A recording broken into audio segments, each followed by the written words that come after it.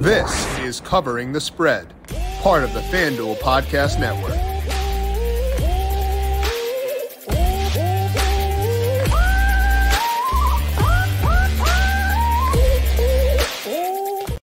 The Open Championship is coming up this week, the fourth major of this year in golf, and it is going to be a delight because both Rory McIlroy and Scottie Scheffler are entering in top-notch form right now. We're going to break down the odds. One of those guys wins it, break down the favorites, break down the best betting values over at FanDuel Sportsbook by talking to Brandon Gdula and getting his read on Royal Liverpool. This is Covering the Spread right here on the FanDuel Podcast Network and numberFire.com.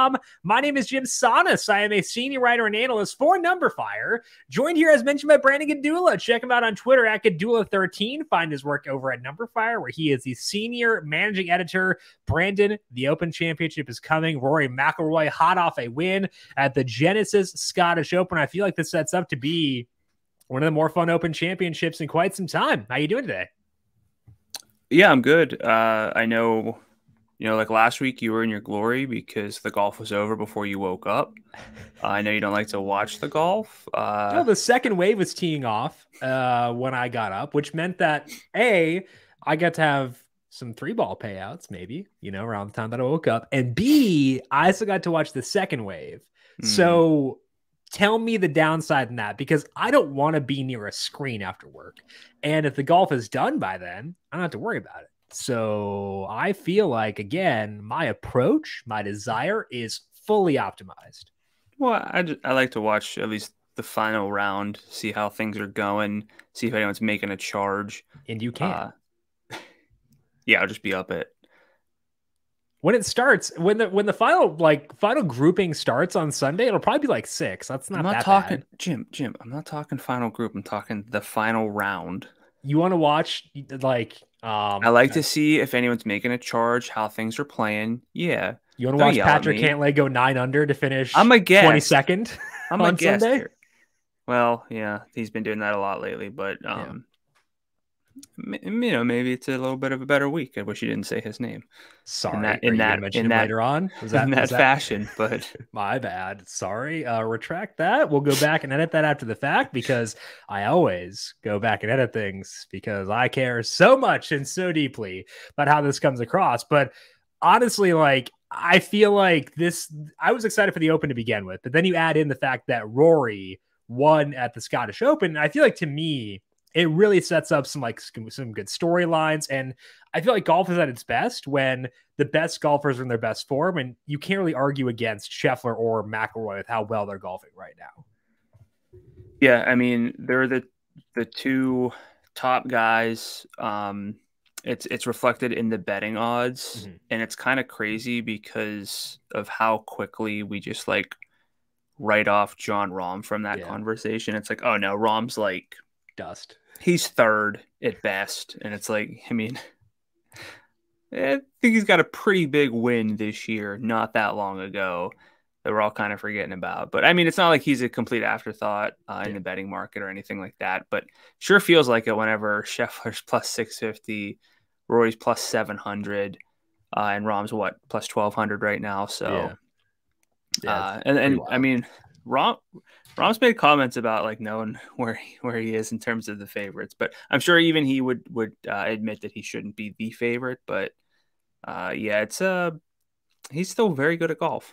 He's very intriguing. We're going to talk about Jon Rahm later on. We're talking about Scheffler, McIlroy, etc. to get you ready for this year's Open Championship in just 1 second. But first, a reminder to make sure you're subscribed to Covering the Spread wherever you get your podcast. Tomorrow, we are previewing the Women's World Cup with Dr. Ed Feng, getting his read on this year's field. We'll talk some Team USA with Ed, get his read on whether they're properly rated in the betting market.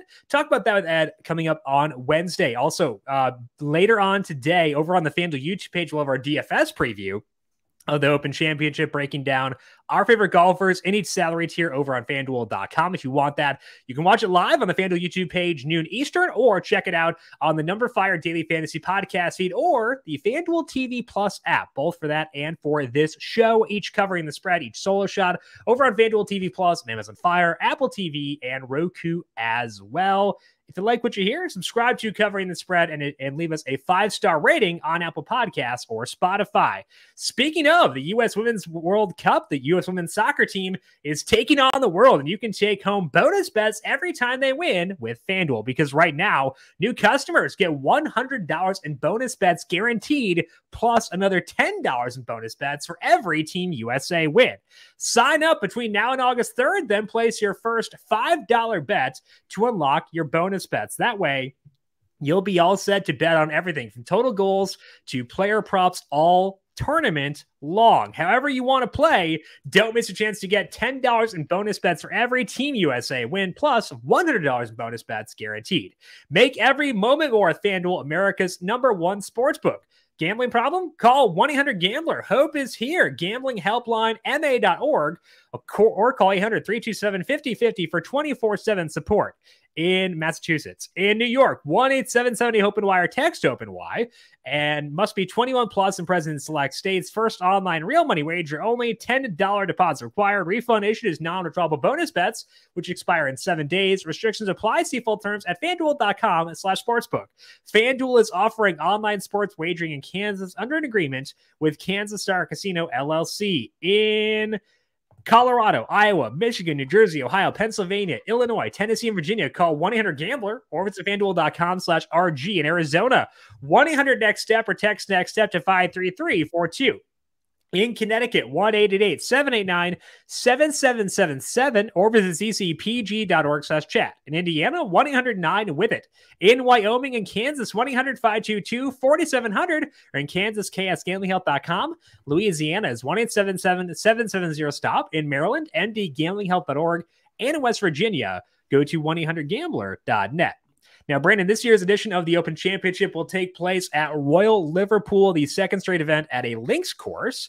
They have not played an Open here since 2014, though. So shot link data, I believe, began in 2015, generally. Could be wrong. No, I'm way wrong. 2003. What? 2003. Wow, way off. Decade off. Sick. Anyway, they haven't played it since 2014. They did not have shot link data then. I know that part. What should we know about this course before we place our bets? Yeah, I mean, I feel like 2003 is the number burned into my head, but with the Open, I think last year was the first year we've had shot link data at an Open. We've had it for the US Open for a lot longer than that, but yeah, really hope it's 2003 or else I'm going to feel silly, but that's the number that's. I think 2015 is the year that like Data Golf has data back to, which is why I assume that nothing existed before then. Well, there's no way of knowing the Correct. answer to this. So Correct. What we do know is that we don't have a whole lot of shot link data from any historical or many historical Opens or any of the Opens at Royal Liverpool. We've had this event here in 2006 and 2014, won coincidentally by Tiger Woods and Rory McIlroy, respectively. So some generational wins there. And one thing that I'll note is that this played as a par 72 in those 2 years. It's now a par 71. So just kind of take a note there. I think that stuff matters a little bit, but it gets a little bit overblown with what the par is. It just really has to do a bit more with winning score. And it comes down to like how many par fives there are. So yes, so like it matters, but that's basically not something that I put a whole lot of stock into. But notably, the winning scores were 18 and 17 under, respectively. And in those years, in 2006, only 7 golfers were 10 under or better. So pretty big separation there from the winning score. But also, it wasn't that everyone was just like pepper in the 15 under range. Tiger was able to separate, and so did Rory. Again, at 17 under, 11 golfers finished at 10 under or better in 2014. So that's kind of one thing that I like to look at is the winning score, which is not like groundbreaking, but also keep in mind, just because the winning score reaches one sort of maybe outlierish number That's not necessarily indicative. It's going to depend a lot on the weather for this week, which is always the case whenever we're playing, in Great Britain, England, Ireland, Scotland. Take your pick. But yeah, that's basically at the top, the winning score. I think it's probably going to need to be in the 12 to 15 range, unless someone really puts it all together and the conditions are pretty calm. But, so what do we do without ShotLink data to try to figure out what matters here? We don't even have GCSAA numbers with how wide the fairways are, how large the greens are on average, all that kind of stuff. So it's a lot of just guesswork.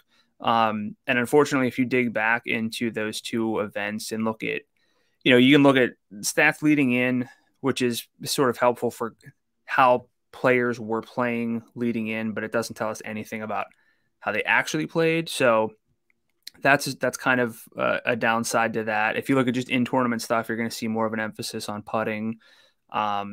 But, with that, I chose to look at the two in-tournament stats and try to find any sort of correlations. And frankly, everything was pretty weak in terms of the total strokes gained numbers, which for anyone, you can figure out total strokes gained without ShotLink data. That's just your scoring differential to the field. But the two driving stats, distance and accuracy, didn't do a whole lot to explain the scoring in those 2 years.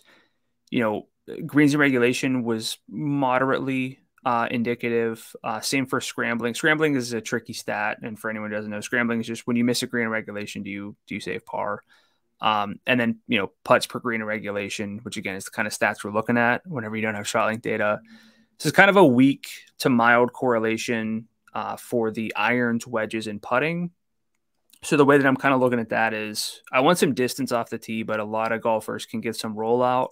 So it's not an absolutely vital stat, but I would like to see some positive driving distance from the guys that I'm in on this week. And then from there, just sort of, and this is the case for every major, a complete game. So if you're struggling with the driver in terms of accuracy, you're probably fine.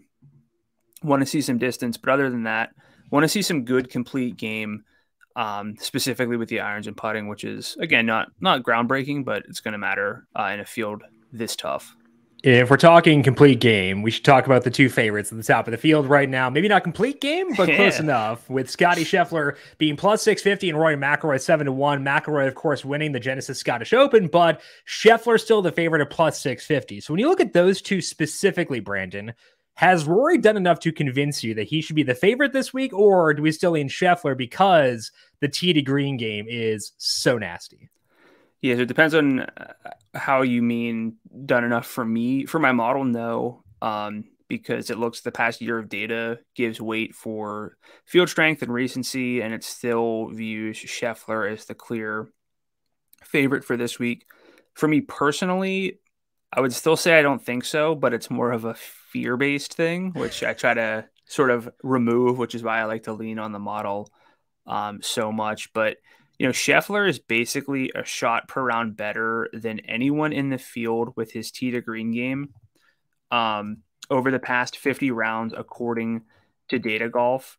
It's pretty wild. He's at, over the past 50 rounds, tee to green, 3.29 strokes gained per round with the tee to green. And there's two Live Tour players there, so that's a very small sample. And then it's Rory McIlroy at 2.19. That's a substantial gap. And yes, Scheffler's putter is a bit problematic. I know that. But I cannot say that Rory deserves to be favored for me over Scheffler. And if I would say that, it's literally just a fear because Rory played as well as he played last week. So that's not to say that I don't have interest in Rory, that I think he's has no chance of winning. Mm-hmm. But, at 7-1, I'm not there. And then even for Scheffler, frankly, I'm not there either. I think these numbers are a little too short this week.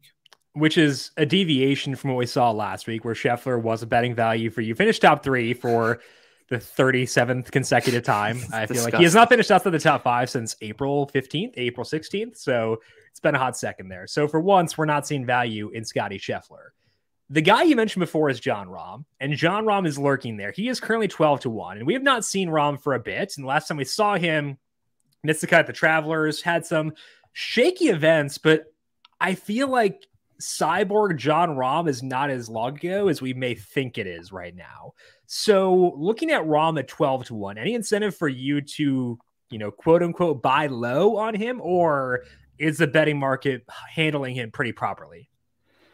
Yeah. So that's basically why I like the model. I think every now and then I should tweak it, do this or do that. But basically what my model does is tells me who's been really good over the past year and implies where their odds should be based on who they're playing, some other course adjustments, that kind of stuff. And while Rahm's not a value there, I have him at plus 1350. So I'm not like opposed to just really tracking him, or if I don't find anything else, for example, I would get there for Rahm because my model just really likes him. We're talking about like how long it's been since we had, as you put it, Cyborg John Rahm.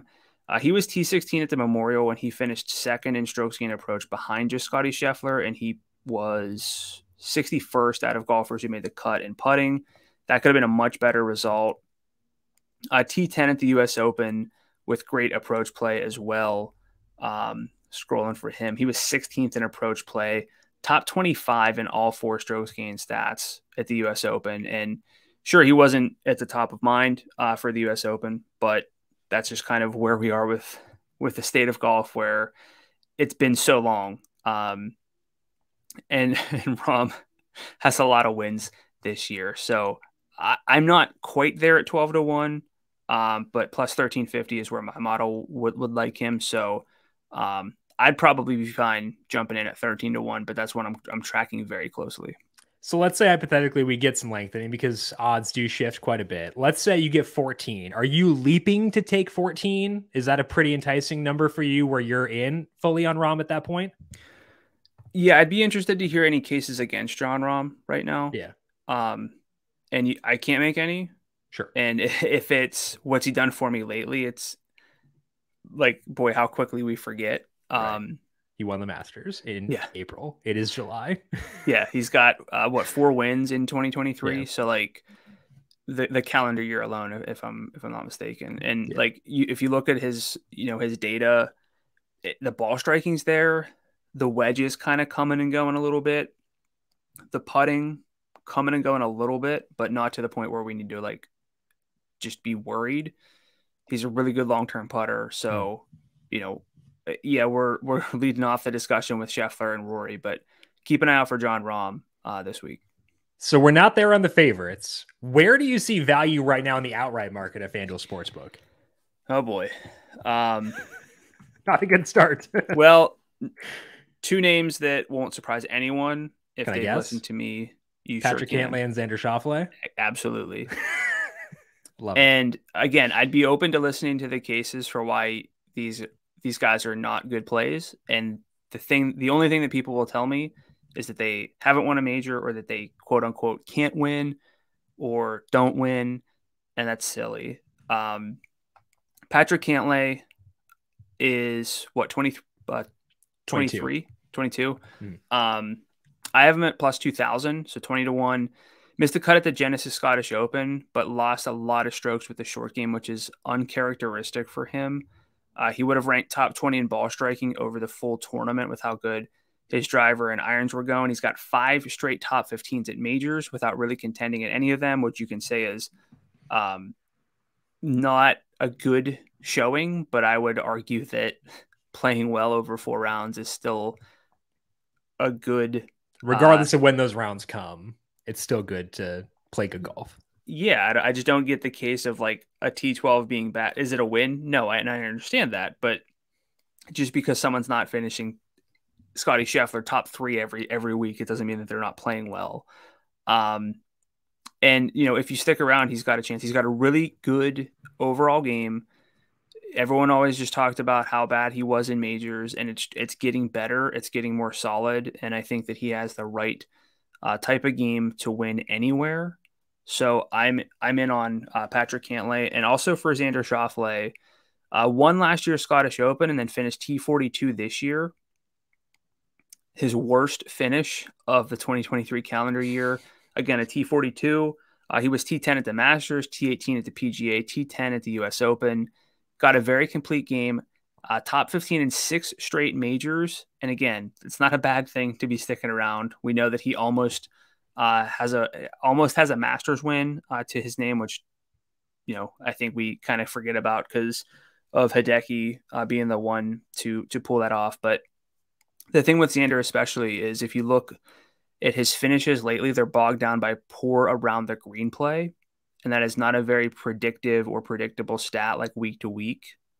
He's a very good long-term wedge player. So I think Xander has kind of everything going for him where the odds are lengthening because the finishes are getting a little bit weak in the exact area where you would be okay having them be weak. So among golfers shorter than 50, it's Cantlay and Xander that I'm looking at. And then I'm looking at Jon Rahm to see where he kind of settles in. Between Xander and Cantlay, Xander. Do you have a preference? Okay. That was very fast. Okay. It's Xander. He could go out and lead tee to green. He could go out and lead in putting. I know people say that he doesn't have it, but he's been around enough. Mm-hmm. Eventually something's going to break his way and he can get it done. But I think those two names shorter than 50 to 1 are the outrights I like. Okay, so Xander Schauffele 25 to 1, Patrick Cantlay at 20 to 1. The two outrights Brandon is looking at right there, or 22 to 1. No, sorry, I got one more. Okay, longer shot? Yeah. Hideki. Oh, where's Hideki? Plus 7,000. Hey. He's gained strokes from approach play in 17 of 19. 65. Is he dust now? Nah, I'd still be there. I have him at 65, so it's okay. It happens to me a lot on this, it feels like. But gain strokes from his approach play in 17 of 19 measured majors in his career. He's never lost more than 0.15 strokes per round with field strength adjustments, according to Data Golf in the iron department. Over the past 3 majors, T16 at the Masters, T29 at the PGA, T32 at the US Open, while losing a lot of strokes putting, and he lost in all 3 of those. Still good finishes there. And the thing that really sold me on Hideki is putting is hard to track, but I've done some research into it. Putting from within 15 feet is a pretty good indicator of long-term strokes gain numbers. He's a 43rd percentile putter this year from within 15 feet on the PGA Tour. I will take that. If he putts a little bit positively, he's got the game to contend here. Wouldn't mind a top 10 as well for Hideki, just to sort of, I don't love a lot of long shots at majors. Shout out Wyndham Clark, but Hideki I think deserves some attention this week. Hideki Matsuyama 65 to 1. I don't know why I scrolled past him on the screen, but I did. 65 to 1. Oh no, they changed the order around. That's why. 65 to 1 to win this weekend, and I think that between these guys, you can't argue. Oh, they can't get it done. You can't say Hideki can't putt, can't bet him. Oh, Xander hasn't finished a major, can't bet him. Cantlay hasn't played well at the beginning of a major, can't bet him. Like Hideki has done it. He won the 2021 Masters. Xander has won a gold medal. I feel weird citing that constantly, but that's a high pressure situation. So I feel like you got to find something there that is at least enticing. Do you like Hideki more than Cantlay at their current respective numbers? No, I like Cantlay more. I like I love a good long shot. But the way that I kind of view it is you can do both if you split up your unit there. So I would basically lean Cantlay, but you don't need as much unit wise on Hideki. So that's basically how I view those. Okay, so outrights are Patrick Cantlay 22 to 1, Xander Schauffele 25 to 1, Hideki Matsuyama 65 to 1. We have a lot of non-outrights available at FanDuel Sportsbook. Which of those are you seeing value on? Well, I'll just stick with Hideki here, but and these are 3 nationality plays, so this should help you out there. I never know which tab this is under. I believe it's props. Okay, thanks. It should be under groups because it's a group, right? I don't know.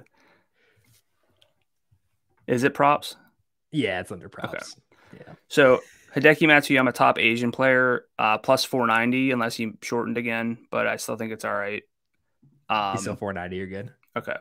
Again, really like the ball striking from him. Hate the putting, but the underlying data is pretty good. Finishing well at majors. Not a whole lot of competition which might sound a little bit dismissive, but Byung-Hun Ahn is playing well.